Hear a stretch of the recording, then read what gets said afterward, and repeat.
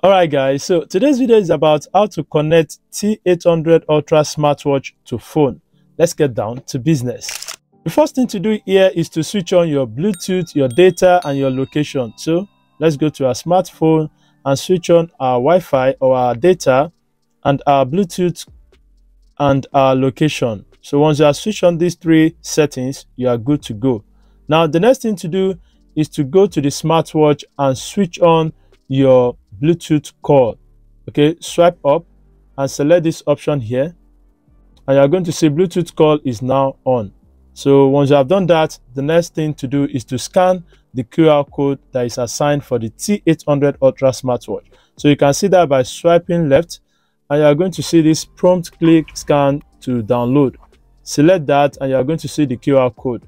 Now on the smartwatch pack, you can see it is HiWatch Pro, but let's confirm it and scan it with our QR code scanner.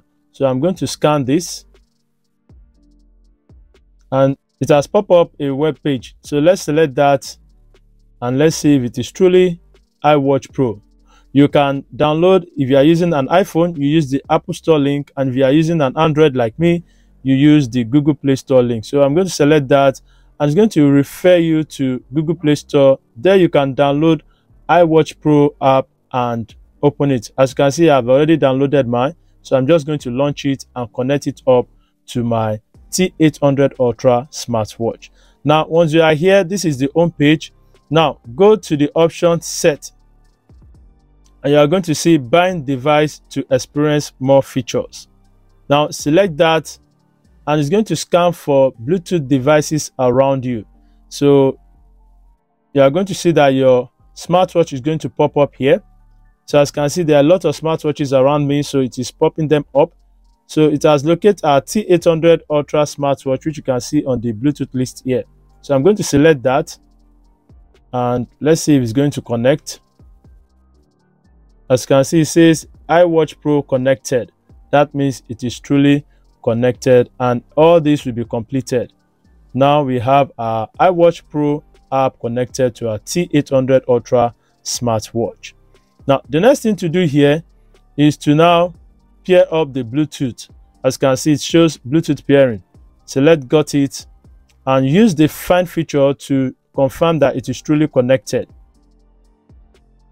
As you can see, it is ringing. That shows that it is truly connected to our T800 Ultra smartwatch. Now we have a Bluetooth pairing request up here. Pair and connect, and let it access your contact and call history. Select that and pair.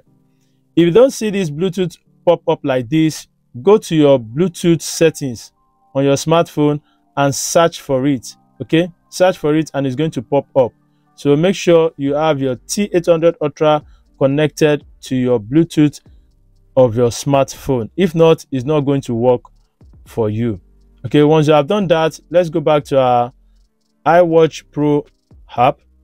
Now other settings you can do to enjoy your smartwatch is to have WhatsApp notification turned on. So how do you do that? You go to this message push option here, select that and make sure you have all these options turned on. Here is for the call reminder, which is turned on already. Here for the SMS reminder, turn it on. If you want Facebook reminder, come to Facebook and select open, and it's going to ask you for notification access. Now search for HiWatch Pro here, select that and make sure you grant it notification access. Turn it on, select allow notification access for HiWatch Pro and select the back key and back key and back key. Now when you toggle the Facebook option on, it should turn on like this. As you can see, set successfully. Now turn on for the Twitter, turn on for WhatsApp, which is very important, and for Instagram. There are some other ones here. You can see it says these following applications are not supported by some bracelet. So if you still want to turn it on, you can come here to turn on your Snapchat and you are good to go. So let's test it out. Let's see if it's going to receive WhatsApp notification. So I'm going to send a message to this smartwatch right now. So hi, have you subscribed? Let's see, it's going to come up here. So as you can see, it says hi, have you subscribed? And on the smartwatch, you can see the message says, hello, have you subscribed?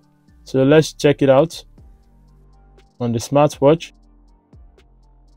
WhatsApp, as you can see, it is showing hello, have you subscribed?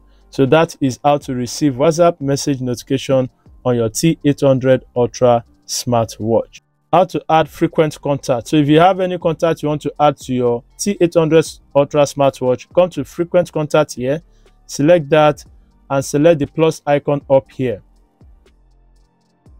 And it's going to ask you to add your frequently called contact. So I'm going to just add a name, Ade, and I'm going to add a random number here and select OK.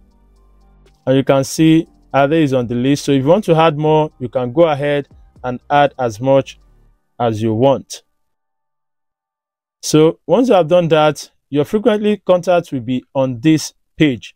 You can come to the SOS and turn it on this way, and it's going to set the second number as SOS. But if you want the first one, just select the SOS option and it's going to set the first one as SOS. So that is all on the frequently contact. Now, if you want to change the dial watch face, that is, you want to customize the dial, you want to change the wallpaper that is pre-installed on the app, which you can see there are a lot of them here. You can also do that. So how do you change it? Come to the dial settings down here, select that, and it's going to bring up the dial management page. So wait for it to upload, and you are going to see a lot of dials that you can pick from. As you can see, there are a lot of dials here. So I'm just going to pick one for this video test. So let's pick this. When you select that, allow it to load and select the kindly reminder got it option. And as you can see, dial installation is uploading already. So let's wait for it to complete the uploading process. So now we have the new watch face on the T800 Ultra smartwatch, which you can see here. Now, if you want to change the watch face to your customized wallpaper, that is, you don't want all this dial, you want to change it to your own customized wallpaper, all you have to do is to go all the way down to the custom dial here. As you can see, custom dial. Now select the custom dial option, and you can just select any of this wallpaper, select it this way,